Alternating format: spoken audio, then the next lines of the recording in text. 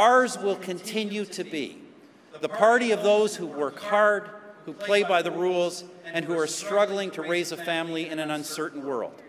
Ours is the party that knows hard-earned dollars are better spent by families than by governments. Hey, welcome. We're here in the Vancouver Convention Centre. Just finished listening to the tribute to Stephen Harper. I'm joined by our Ottawa boss, Brian Lively. Nice to see you. It's fun to be here on the riser. The CBC's over there, CTV.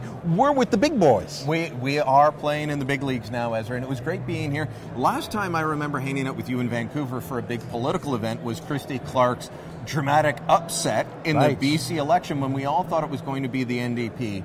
Here, not as dramatic, but Stephen Harper breaking his silence after months. I mean, we really have not heard from him since the election.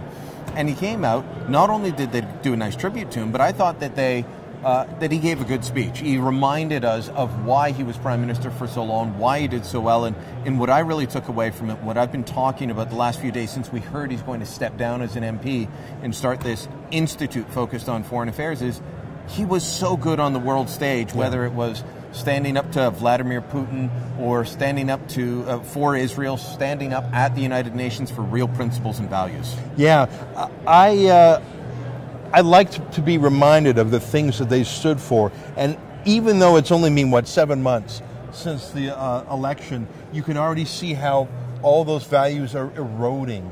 It makes me scared to compare that flashback of Stephen Harper to the reality of Justin Trudeau and his new crew.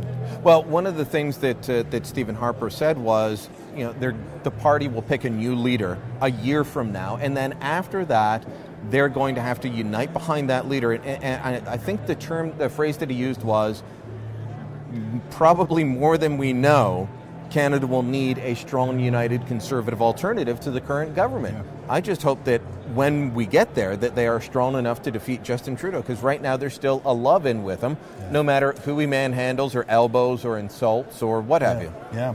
Well, there is one more thing I want to refer to, and it was before Stephen Harper came on. It was a tribute to Laureen Harper, and it was a reminder that Laureen Harper did charity work, did support the troops work, did fundraising, and it wasn't about her. She wasn't like Princess Sophie Trudeau demanding servants, and that was a great reminder too of what life was like for 10 years when we didn't have an entitled prince and princess in 24 Sussex. And I know that you know the Harpers very well. You know who they are, you know what they're about, but living in Ottawa during that time, if you paid attention to what would be called the social circuit, right? And I was never part of this, but I knew what was going on.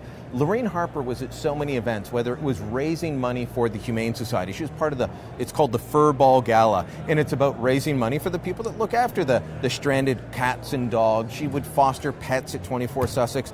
She raised money for the National Arts Centre. I mean, the Conservatives were always bashed. Stephen Harper was bashed. He didn't care about the arts. His wife was at the fore of making sure that the gala every year was a stunning success, raising money to send hockey equipment from southern Canada up to remote northern communities in places like Nunavut so that kids could play hockey properly and have a chance. That's what Laureen Harper was about. That's what she did.